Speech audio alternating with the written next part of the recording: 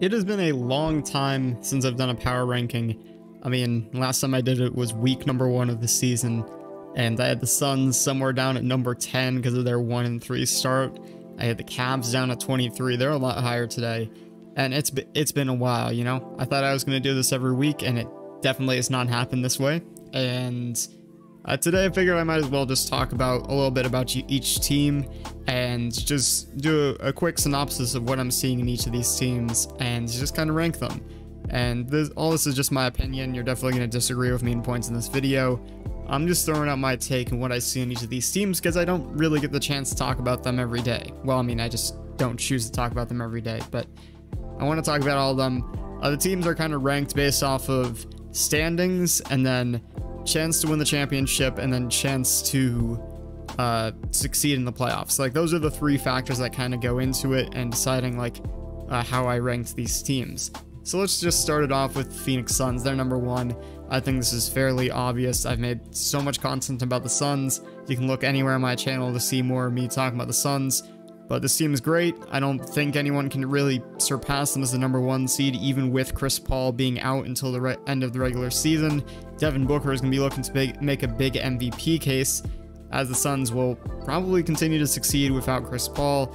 And I don't think there's a shadow of a doubt, like, everyone in their right mind should be thinking the Suns are making the conference finals, and I accidentally scrolled backwards.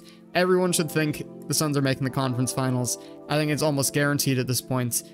Virtually guaranteed, unless the entire team like just ceases to exist. They will make the conference finals. They will likely make the finals, and that simply just gives them the best odds of winning the championship, even if they weren't already the best team. And Chris Paul has all the time in the world to recover before the finals, or before the playoffs even, because that's when he's going to come back. This team's easily the best in the league. Enough said here. The Warriors at 2. They're just the second best team in the league in terms of just playing good basketball. I mean, maybe the Eastern Conference teams can be more like talented in terms of just types of players they have and just dominance players. The Warriors just play a really high brand of basketball, really great brand of basketball, and I almost also want to, you know, guarantee them as a Western Conference Finals participant, especially if Draymond Green is healthy. I think we can almost certainly lock it in. And if you're giving me a theoretical 50-50 chance that it's going to be either the Suns or Warriors to make the finals, it's hard to put any Eastern Conference team above the Warriors, who have like a guaranteed shot of making the Western Conference Finals.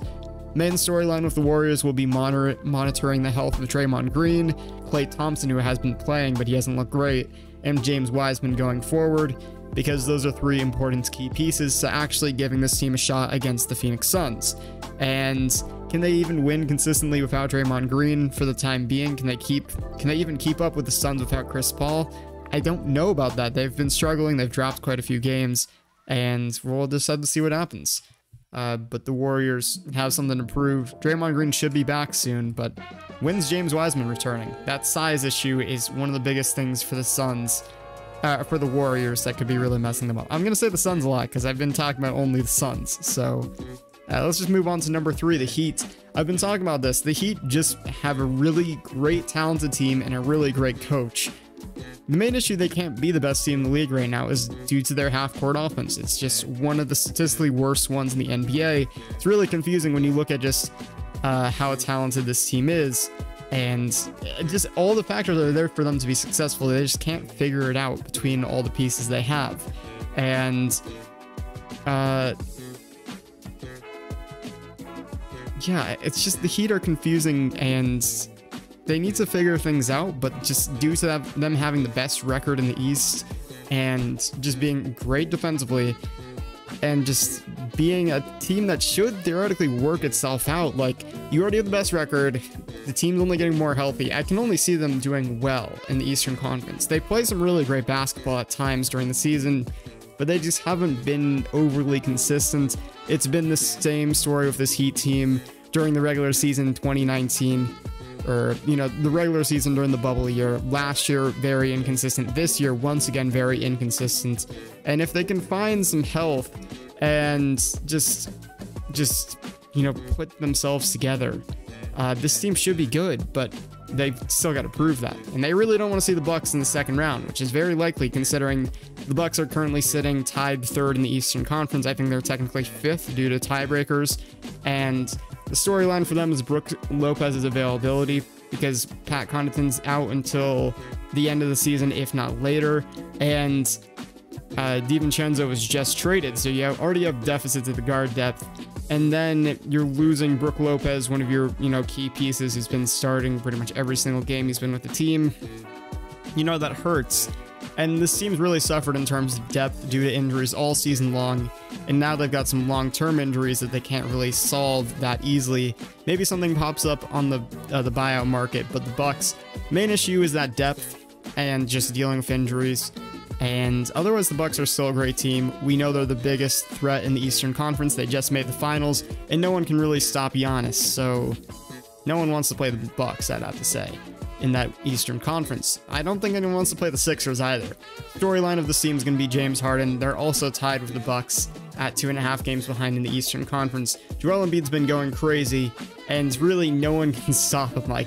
No one can really stop him except for maybe Jarrett Allen, which really, that would be a bad scenario for the Sixers if they have to go up against the Cavs in the first round, which seems likely because both those teams are going to finish between 3rd and 6th in the Eastern Conference. And that might be the biggest deal for the Sixers, to take on a team that is so good fundamentally defensively, and it also has the good one-on-one matchups you need to take on the Sixers, with Isaac Okoro and with Jarrett Allen matching up against the Sixers' 2 stars. The Cavs might be looking at a potential upset pick if they were up against the Sixers, and I think the Sixers have to watch out for them. The Bucks as well. If Giannis just tries to go one-on-one against Joel's probably going to struggle a bit in that matchup. And yeah, just the Sixers, they've got a lot of talent, but I just see a really tough Eastern Conference, and I cannot say that I am more confident in this team than I am in these other teams, like, the Bucks and the Heat. Let's go to another Eastern Conference team, a 4th straight Eastern Conference team, the Chicago Bulls. Storyline is going to be, of course, Lonzo Ball and Alex Caruso. The story is really, Lonzo Ball and Alex Caruso. I'm sorry, just a little bit distracted here. Those 2 players returning from injury has taken away from, quite a bit of talent at the guard position, but we've seen Ayo Dosunmu and DeMar DeRozan really step up in their absence, which has been fantastic to see for the Bulls.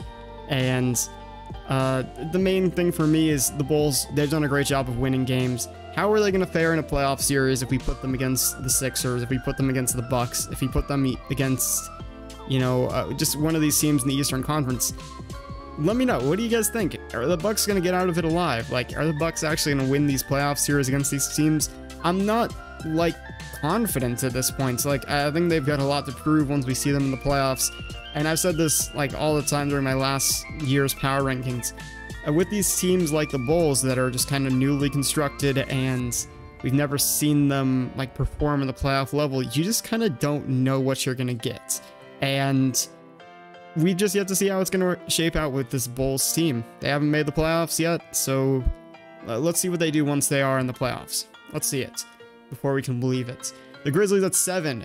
The storyline is Jaren Jackson being good. I'm still a little bit questionable of how people are treating him as such a great player. I don't really totally see it yet. I see the potential, but I just do not see what people see in him right now. But otherwise, there isn't a whole lot of storylines surrounding this team.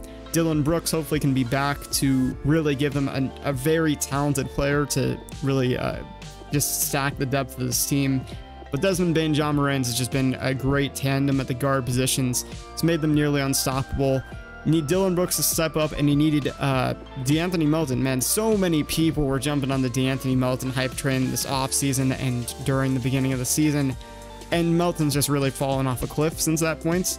So you probably want to see Melton really step up and do some great stuff, because he can do some great stuff. It's just hasn't happened in a while. The Celtics at 8. The storyline has to be their red hot streak. There's a reason they're here at 8 randomly when they're 6 in the Eastern Conference, 4.5 games behind.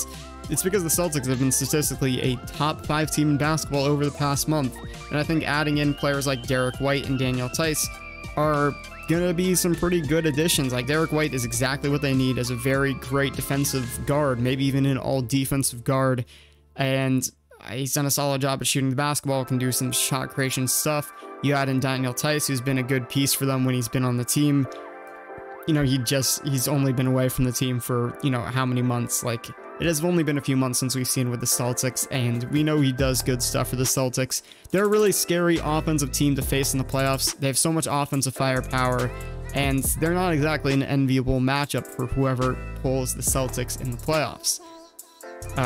The Cavs end up at number 9. The storyline, there's really not a whole lot to talk about the Cavs. They've just been so fantastic. Very few issues. The main things to be looking at with the Cavs is going to be Caris LeVert's offensive integration and Isaac Okoro also on the offensive end really stepping up. It's just about those two things. Otherwise, the Cavs just look very complete. And they have a very high potential of upsetting someone in the Eastern Conference. Even if they do end up like a 3rd seed, everyone will be betting against the Cavs, and I think the Cavs got the talent to get it done. But just like the Bulls, it's going to be a prove it thing with the Cavs. They've got to prove how good they can be in the playoffs before I can be like 120% confident in them. You got to prove it first, and the Cavs are going to have a great opportunity to do so. There's a lot of talent in the Eastern Conference, and if they can come away with a series win against any of those teams, then they're going to be a big player in the East for years to come. The Jazz at 10. I have to drop them down. The storyline perimeter defense. No one on the perimeter can get a stop, and just Rudy Gobert has got to try to pick up the pieces. There's only so much Rudy Gobert can do, and we've seen people blame stuff on Rudy Gobert. It's like, it's just ridiculous because it's not Gobert's fault for how bad this defense has been. It's because of these bad perimeter defenders who cannot stop anyone. They have not fixed this issue either. So the Jazz still have their issues. They didn't fix them in free agency. They didn't really fix them in the trade deadline. I mean, Nickeil Alexander-Walker should be a help, but who even knows how much Nickeil Alexander-Walker plays when you already have like a 3-man guard core who's been almost doing everything for your team during the last few seasons, with Conley, Mitchell, and Clarkson taking up all your guard minutes over like the past years.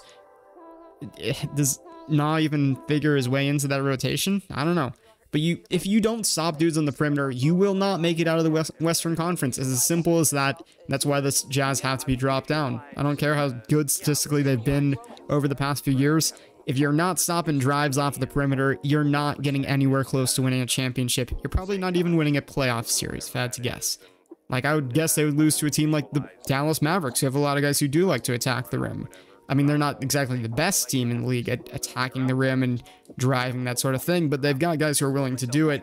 Storyline for the Mavericks is going to be that Porzingis trade. I really don't think they got the value back that they needed, especially because Spencer Dinwiddie didn't make a ton of sense for me. Like, you've got basically another Jalen Brunson, just worse.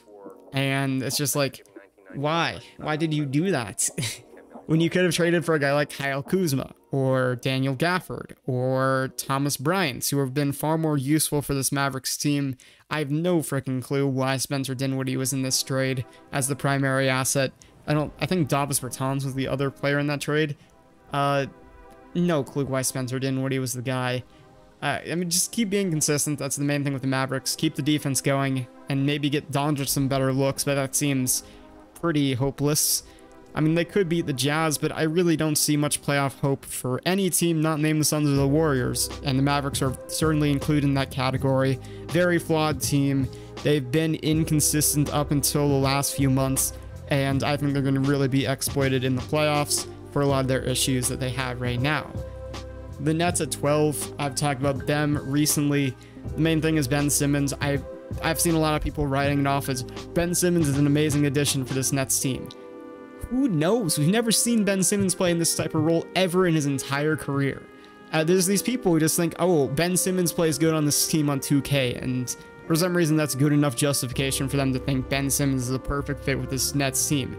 I mean, I don't know yet. We've never seen him play with the Nets, but I am extremely doubtful of how well this fit's going to work. And they've really got to figure things out, especially with KD out for still maybe a few more weeks. Joe Harris might be out for maybe the entire season, but we'll see. Maybe he does return by the playoffs. What is going on at center? There's like 5 or 6 different guys that are competing for minutes. I have no clue what's going on. I'm just not very high on this Nets team. There's a lot of confusion at guard as well, adding Goran Dragic and Seth Curry in when you already have Patty Mills. And I'm just confused with this team. I'm not very high on them. I don't think they're that great of a team.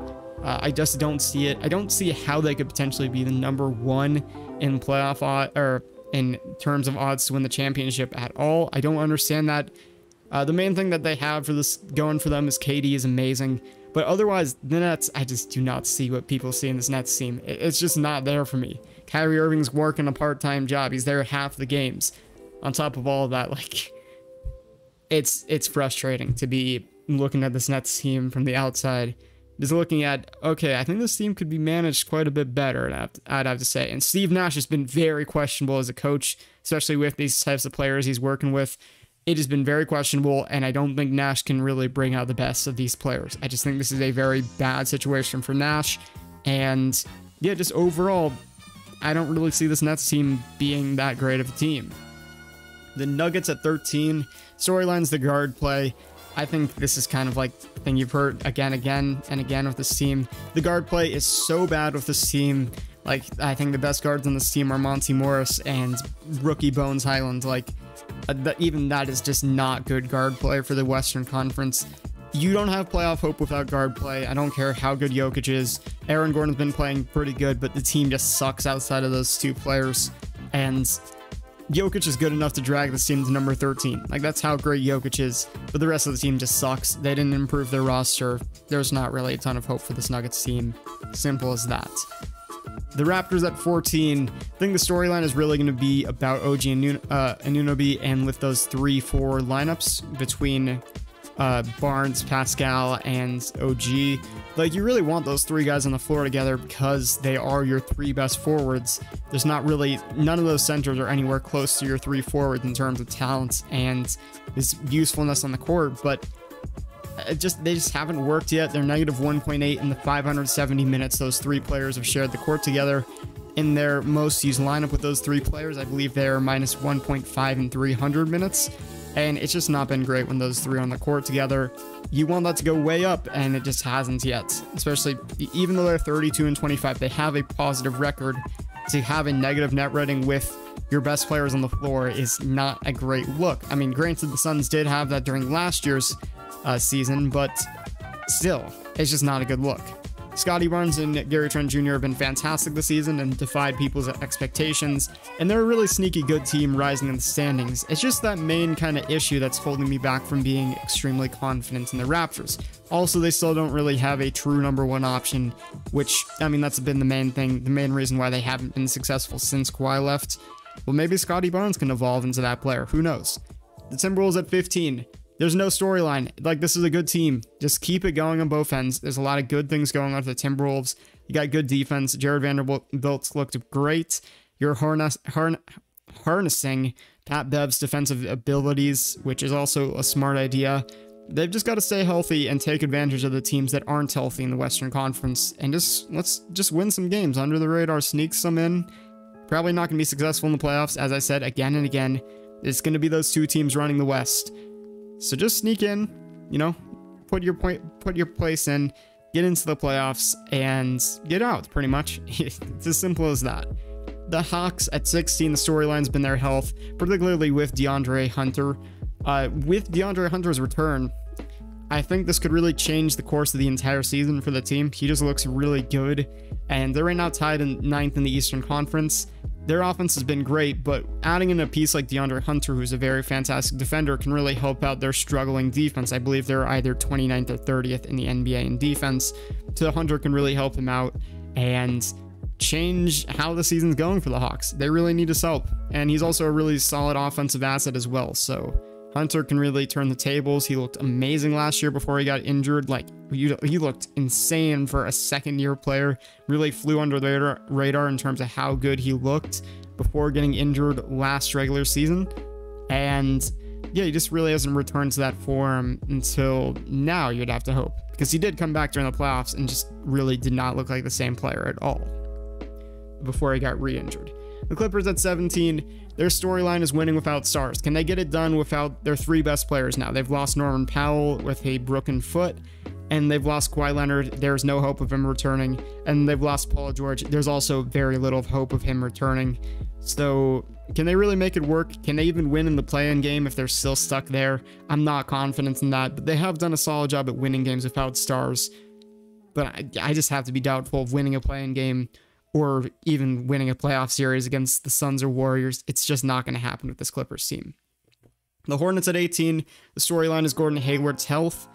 I think that's been one of the biggest things for this Hornets team, is losing that veteran guy who really stabilizes the team. They've been very over-reliant on big performances from their stars with LaMelo Ball, Terry Rozier, and Miles Bridges to win games, and they've just been inconsistent on both ends. They've been one of the worst defenses in the league. James Borrego's defense has dropped off a cliff since we talked about it like last season in the middle of the year. It's just been so terrible. He brought it back at the beginning of the season. Like, it looked like a solid defense again. Then it's gone again. And yeah, they need to find some sort of consistency. They're just going to keep dropping the Eastern Conference. And yeah, it's a rough situation for the Hornets. They've still got time. They've still got a whole lot of years left in LaMelo Ball's career. But right now, it is not the time for the Hornets to be successful. The Lakers at 19, the storyline is the chaos that is going on between LeBron James, Clutch Sports, and the front office and everything that is going on.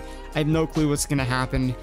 I mean, I don't think anything's going to happen right now, but right now you don't have Anthony Davis, and it's going to be a tough time for the Lakers to win games between Russell Westbrook and LeBron James, just not really figuring things out. And I do not want to talk about this team. They're just irrelevant. They're not going to be consistent, even if they get Anthony Davis back. They are not used to playing their three stars in the court together at all. They've not found any consistency. They've not found anything that works consistently. This team is irrelevant, and yeah, I just don't know why people even talk about this team pretty much at all. The only thing interesting about them is the drama, and LeBron James potentially leaving before his contract's even up. Like, that would be pretty crazy. But otherwise, there's nothing to talk about here. This team is a non-factor in the Western Conference. The Spurs, maybe they potentially jump into the playoffs. DeJounte Murray is going ballistic, which is their storyline. They could really make the best case in the Western Conference to take the Blazers' play-in spot. With the Blazers, you know, they're going to drop out, obviously. But the main thing with them is they've just not been consistent, especially for being like a team coached by the legendary Greg Popovich. It's just not been that same consistency that they've found in the past, and maybe this is Pop's last ride, or maybe next year's, but just Pop has really dropped off recently. He's just not been able to find a same kind of like niche in the NBA where the Spurs have been successful. Maybe it's due to talent, maybe it's due to how the league has evolved, but the Spurs have not stepped it up in the ways Pop needs them to. But DeJounte Murray's really done some great stuff. Keldon Johnson's up there as one of the league's best three-point shooters in terms of three-point percentage. And the rest of the team is kind of filling in, but kind of not. Because, you know, there's a reason why they're 11th in the Western Conference. But Spurs got a chance to maybe jump into the playoffs. You know, getting to the play-in spot is going to give you the opportunity, of course. The Knicks at 21. Winning. They cannot do that consistently. Julius Randle's really cooled off.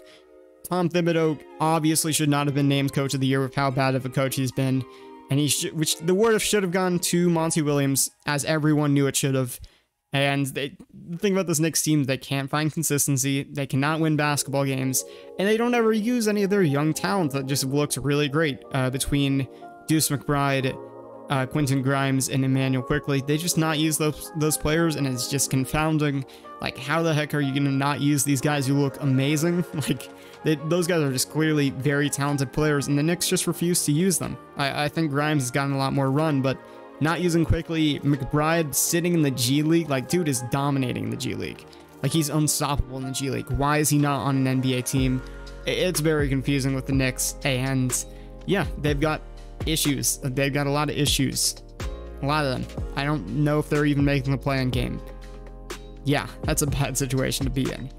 The Pelicans at 22, the storyline is Zion, but Zion might not even matter this season because he's probably going to be injured for the rest of the season. So let's just talk about players who are there. I think it's about finding a rhythm between these ball dominance players like Brandon Ingram, CJ McCollum, and Devonta Graham going forward. Also getting the ball to Jonas Valanciunas, but that's pretty easy with his pick and pop type stuff. Herb Jones has also been amazing.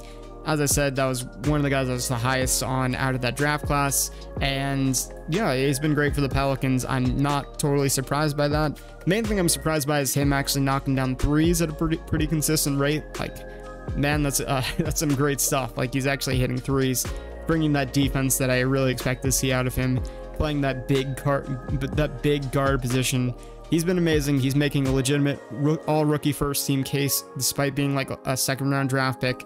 And Pelicans have looked pretty solid. They just got to find more consistency.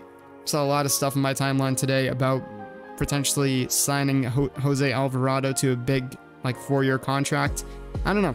I don't know if people watch my channel even know that much about the Pelicans, but maybe they should, maybe they shouldn't. I don't know a ton about Alvarado, but yeah, Pelicans. The Kings at 23. We're also going to question their winning ability. The Kings, they've got some talent. I think they've got a lot of guys who can win basketball games on their roster between Fox, DiVincenzo, Barnes, Chimizi Matthews looked solid. Domas, you just traded for Domas, and you've got Rashawn Holmes, you've got Terrence Davis. You've got guys who can win basketball games. It's just is not put together. I don't think the coaching is there to win games, and there's really no time for them to gel. They're already 13th in the Western Conference, and I really see the Spurs and Pelicans stepping it up, trying to get into the play-in game. So I don't know if the Kings can surpass them. They do have a long All-Star weekend where I think none of their players were at All-Star weekend. Like 0 of them, from what I recall, were at any of the events involving the All-Star break. So hopefully they've got a long time to practice and get better. But I don't know. I still don't see this team looking that great. The Blazers at 24, it's just the two things. Anthony Simons has looked amazing. Dame, when is he coming back? And this entire roster sucks outside of Josh Hart and the other two, Simons and Dame. There's not a whole lot to say about the Trailblazers. They're going to drop out of their play-in spot, and it's as simple as that. They're going to be out of their spot. The Pacers at 25 is going to be looking at Tyrese Halliburton and Jalen Smith at the 4, because they've been fantastic in the first 3 games they played so far. I mean, Smith struggled a bit against the Bucks when he started against Giannis, but when he's not starting against Giannis, I think he's going to be looking pretty great. But the real question is, what does this team look like with Miles Turner back? And, you know, Isaiah Jackson, he's looked pretty good. So how's he going to compete against Miles Turner? Who knows? But Halliburton's looked great, Jalen Smith has looked great, and they've clearly done some great stuff at the trade deadline to improve their team going forward. The Wizards, the storyline is going to be Deni Avdija, because they've got the worst point guard rotation in the entire NBA, and they're not going to win a whole lot of games with Bradley Beal out. So you've got to focus on Deni Avdija, giving him touch as a guard, and this man is just by far the most talented guy on the roster, not named Bradley Beal. Like, I don't see how they can't focus on him yet. Like, you need to focus on Deni. He's clearly the best player on this team, and I'm really hoping they do, because there's not a whole lot else to say about this Wizards team. There's just not a whole lot going on. The Thunder at 27. Storylines, Josh Giddey's triple-double streak. He's gotten 3 straight games of triple-doubles. That is a running streak, so he could just go into the next game and continue that streak. But otherwise, you know, SGA has been out for most of the season. The Thunder have been winning a few games. Honestly, I don't know how, but they've been grinding them out. They've been pushing hard, and they've been winning games, despite being a bad talent team. They're still doing it. Trey Mann's looked very good. A rookie that I was very high on has looked very good for the Thunder. And yeah, they've won a few games. They've gotten ahead of these other teams. They're number 4 in the lotto odds, and not much else to say about them. The Pistons at 28, the storyline's Cade Cunningham. He looked amazing, and they just need to let him ball out and just be the amazing guard that he is, instead of like holding him back and trying to make him into a team player. I've always said that with Cade Cunningham since the second he got into the Pistons roster. You cannot let him be just passive Cade Cunningham. I said that the entire time he was at Oklahoma State too. You cannot let him be passive. He needs to be ball dominant. He's insanely talented. He needs the ball in his hands a lot. And, you know, when he has had the ball in his hands a lot, it's had a lot of great results for the Pistons. Currently got the number 2 lottery odds, but I think that's going to change with how good Cade Cunningham has been. The Rockets at 29. It's just going to be about playing the young guys and tanking. They've just got a very poor roster. The storyline is going to be seeing how Jalen Green and Kevin Porter Jr. perform for the rest of the season, because those 2 players have been questionable at times. I think they've still got a lot of upside and still a lot of potential to do great things in the future, but right now they've both not looked very good, and I don't know if they can play together going forward either. Finally, the Magic at 30. Are those ACL tear players going to ever come back this season? It's been more than a year since I think they've lost both Markelle Fultz and Jonathan Isaac. So hopefully they're back soon, because, you know, they're really great players that the Magic could use, particularly John Isaac, very useful player. And their main guys have been inconsistent. Like Jalen Suggs looked great versus the Suns. Mo Bamba had a particularly amazing game against Joel Embiid and the Sixers, but they've been very inconsistent. Finally, maybe Franz Wagner makes another push for Rookie of the Year. Like, he could legitimately win it. And that's it. It's 30 minutes for 30 teams. That's a long video. Back-to-back days with long videos. Ooh, that's a lot. Shouldn't have paused so much at the beginning. Probably could have been a shorter video, but yeah, that's it. Thanks for watching. If you made it all the way to the end and you aren't already subscribed, maybe go hit subscribe because you probably want to see more content if you made it all the way to the end of a 30-minute video. Go hit subscribe. Go do it, please. Help me out. Anyways, I will see you in the next one. Goodbye.